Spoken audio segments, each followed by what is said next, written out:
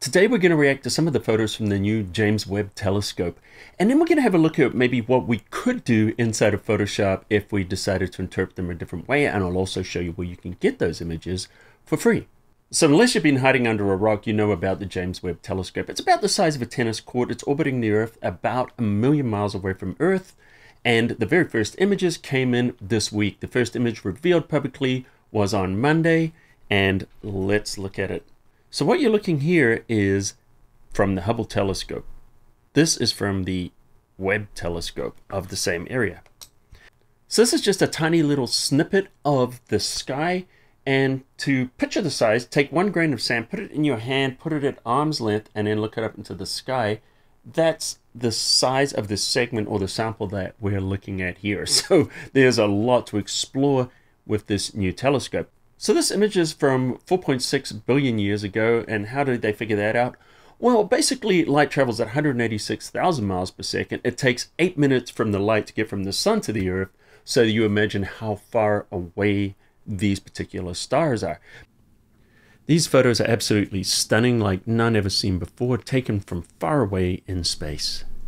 So we couldn't see this with the human eye, not just because of how far away it is, but also because of something known as redshift. Redshift is kind of like the visible equivalent of the Doppler effect. So think of a horn as a car goes rushing by. Sounds something like this. As it's coming towards you, the pitch is higher. As it's going away from you, the pitch drops. Same thing with light. We can see in the visible spectrum of, you've seen Pink Floyd, Dark Side of the Moon, red, orange, yellow, green, blue, violet. Right? So as it goes into red, as it goes lower than red, we can't see it anymore. That's infrared. And then ultraviolet is a higher frequency than violet. So we have our visible spectrum. So as it's traveling, those wavelengths are expanding, and then we can't see them anymore, and they start to move into the infrared region. So the Hubble telescope captures visible light and ultraviolet and a little bit of infrared. The Webb telescope is mainly infrared. So while we're moving to mirrorless, they're getting massive mirrors. So we're talking a 21-foot mirror, which has the ability to collect 6 times the amount of light as a Hubble telescope. So it takes about 12 hours for the Webb telescope to capture an image. But this is compared with 200 hours from the Hubble, which might take weeks or maybe even months to collect an image. So if you go to webbtelescope.org, resource-gallery/images, you can go here and you can find the different images and you can click on them and you can download them. The nice thing about this, and also on the NASA page, most of those images are public domain. Of course, this is a collaboration between the Europeans, Canada, and NASA to create this telescope, but it's funded by taxpayer money, so you are able to grab these and download them, print them out, and enjoy them. So right now, I'm going to show you how I would edit this maybe a little differently. So inside of Photoshop, we're going to choose the filter, and we're going to grab the camera raw filter. I'm not going to do too much with the color, but what I am going to do is I'm just going to pop the exposure just a little bit, and we don't want to lose the light in here, of course, so we're going to take the highlights, we're going to pull it back a little bit so we can actually see a little more color. Now we're going to open up the shadows. It's going to show a little bit more of the nebula here. I feel like the blacks are really crushed in this particular image. Just pull them back just a little bit, and we're going to give the whites. Now I'm going to give the texture a little bit of a push. Now I don't want to touch clarity or dehaze because I feel like that's going to be a little too artificial. Now if we feel like we're pushing it too far, what we can do is we can take the contrast and we can pull it back to a more neutral position. And then if we look at the before, this is what they gave us, and the after. If you feel like the color's a little too much, then why don't we just pop back the vibrance a little bit, and there we go. I feel like this shows a little bit more detail. We're going to take this image of the Carina Nebula. Now remember, these colors are not necessarily the way the colors really look, because the infrared images are actually black and white. They use 6 filters on there, 2 red, 2 green, and 2 blue filters when they are compositing these images. And a lot of these images are composite of 1,000 images that are taken and put together. So obviously the people making these images are the greatest image makers in the world. So I'm not comparing myself to them in any means. We just want to have a little bit of fun here. All right, so let's have some fun with the color. So what I'm going to do here is I'm going to create a new layer. And in this new layer, we're going to grab our gradient tool. Let's go into the blues. Let's grab something interesting like maybe this one. And we're going to go into our radial gradient. And let's just apply something. Great. Now let's change the blend mode to difference.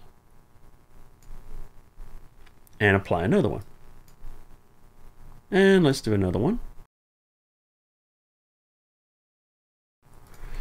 And let's try to mix it up a little bit.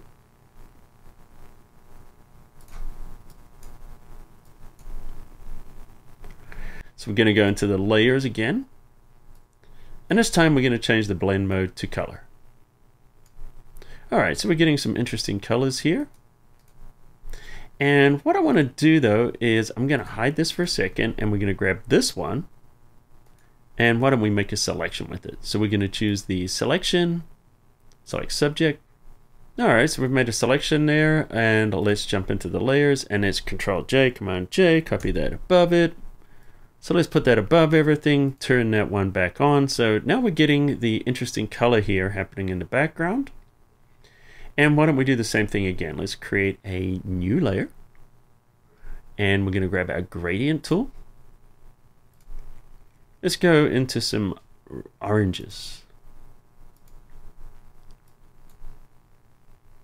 And let's go back into our difference mode. And let's start adding some different kind of looking things with the oranges and reds. And let's try some other colors. Alright, now we're going to change this to color blend mode. Let's clip it to the layer, hold down the Alt or the Option key. And now we need to soften the area. So let's just make a selection here. We're going to create a layer mask. And then we're going to grab that mask here, double click on it, and we're going to feather it. And see what that does is just kind of softens those edges. Let's pull it all the way in. All right, almost there. Now what I'm going to do is I'm going to take this color, I'm going to drop it all the way down and just kind of enhance a little bit of the color that's there. Same with the sky here. Let's take it all the way back. And we're just going to kind of enhance a little bit of the color that's there. Just having some fun. Let's just duplicate the background. Drag it to the top and hide it for now. Okay, there's definitely more we can do with this. Let's take this layer and we're going to hit the Control U for hue saturation. And let's have a look and see what we can do with the color here. So we change the hue and let's see if we can dial in something else that's a bit more interesting. Ooh, I think that's kind of deep and mysterious in there. Kind of like that. And the saturation, of course, will give it more color. Kind of like what we've got there. Let's do something up here. Let's do the same thing. Control U for hue saturation. Now we're up in the sky part. Well, the sky part without the nebula is space. Ooh, look at that. That's kind of cool. Now it's starting to look a little bit like a sci-fi movie. All right, so why don't we grab all these layers? I'm going to select them all, and I'm going to hit the Shift Option Command E, and that's Shift Control Alt E on Windows. So what that does is it combines all the layers into a new layer without flattening them. Let's go into the Camera Raw filter, and we're going to use the Camera Raw filter.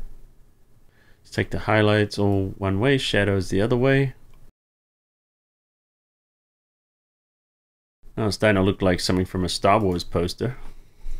So for something completely different, there's before, there's after. Now we could blend the two together. Let's take that one on top. And we could take the original and then we're going to change that into a light and blending mode. And if we dial that all the way out there and then start to bring it in, now we're combining some of the colors. All right, so there's a different variation, just something a little bit more fantastical. Here's our before. And there's our after. All right, so just super excited about these images coming in. I'm just having a little bit of fun with them. I encourage you to download some, play around, and I'd love to see some of the renditions that you guys come up with these. Let me know in the comments underneath what you think about the new telescope and what you hope it's going to discover. And if you're new, welcome to Photoshop Cafe. Hit the subscribe button, turn on notifications, you won't miss any videos from me. And if you like this, give it a thumbs up. That's the like button. And until next time, I'll see you at the cafe.